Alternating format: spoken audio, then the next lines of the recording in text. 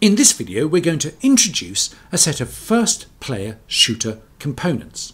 These are everything you need to build and publish and host a multiplayer shooting game using Sinespace.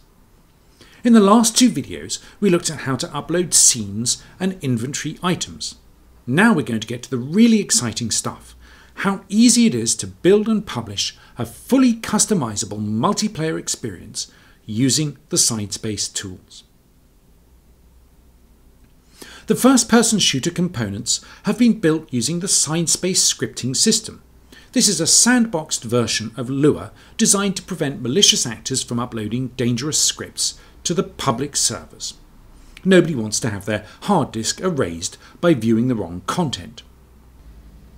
The API is built to be as close as possible to the Unity scripting API, so it should not be too hard for anyone familiar with Unity to pick up and build their own components and scripts.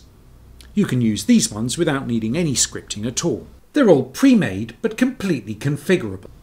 If you want to build your own standalone project using Sinespace, with your own users and your own viewers separate from our public servers, then you can also use our C# plugin system and sideload C# scripts with your custom viewer.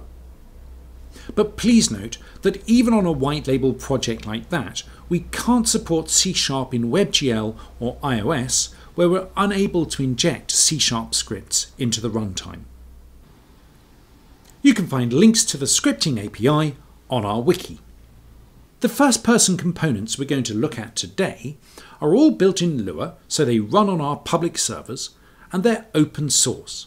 They were created by Torsten at Dot Enterprise, who's been building all sorts of amazing projects on Sinespace during the beta, and we're hugely grateful to him and to Curtis, who've done an enormous amount of work putting all of this together. You can take these open source components and expand them into your own project, or you can collaborate with others on the public server building weapons and NPCs and maps and extensions. The core components are easiest to review if you grab the objects in the furniture folder in the FPS demo folder in the editor pack. These are all pre-configured as finished items, and you can just swap out your art, configure them and upload them, or you can add to the scripts however you want to. Feel free to reach out to our developers in Discord if you want to talk about how to build something. I'm going to drag each into my scene here. The Safe Zone Lobby. This is really a game lobby inside the playable map. It's where the players arrive and it's where they respawn when they die. You can add leaderboards here. You can't get hit in the safe zone by another player. You can't shoot in the safe zone. When you walk out of the safe zone, you enter the game. This is an NPC spawner. The NPC spawners spawn enemies that will attack players. At the moment, these are simple melee attackers. You can script your own more sophisticated NPCs if you want to. We'll be adding ranged NPCs shortly. It's worth noting that our scripting makes it possible for you to create public variables. These are designed to mimic the Unity Inspector variables. It means that you can create components that are shareable with other Unity developers using our sandboxed scripting. It also means you can deliver customization and configuration options to end users through the room edit system. So on this NPC spawner, I, as the player in world, place it in the scene, and now, as I'm laying out my custom map, I can even drill down to configure how many enemies it spawns per minute, what their range is, how fast they move, and so on.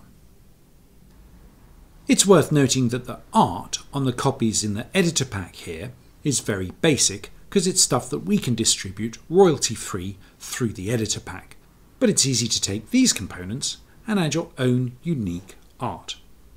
This is a player spawn point. Player spawn points can be dotted around the region. When players walk out of the safe zone, they're automatically sent to a random spawn point.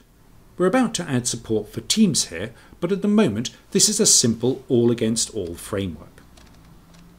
The weapons are raycasting guns. The The gun has a muzzle flash and an impact event. Users can shoot each other and they can shoot enemy NPCs. You can have up to 8 guns in inventory at once.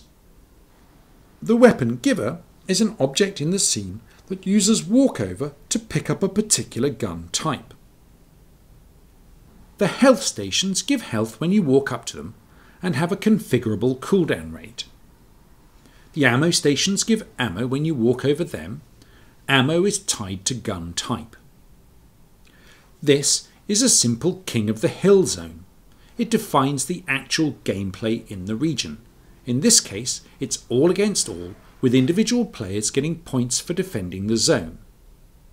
Traps can be anything that damages the player. It might be a toxic swamp or a swarm of drones.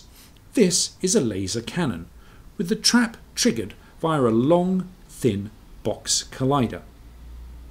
The logging switch is a developer tool that you can also place as a furniture item in the scene, and it will allow you to log while testing. These are the absolute basics. The simplest thing to do with these would be to set them up in your scene in Unity and upload the scene as you saw us do in the tutorials earlier.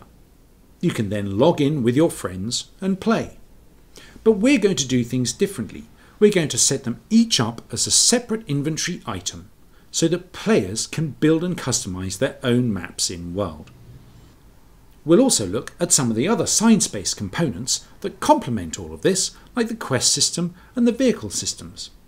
In the next video, we're going to look first at the safe zone, which contains the combat meter, the bullet pool manager, and the player HUD, all of which you can easily configure for your own projects.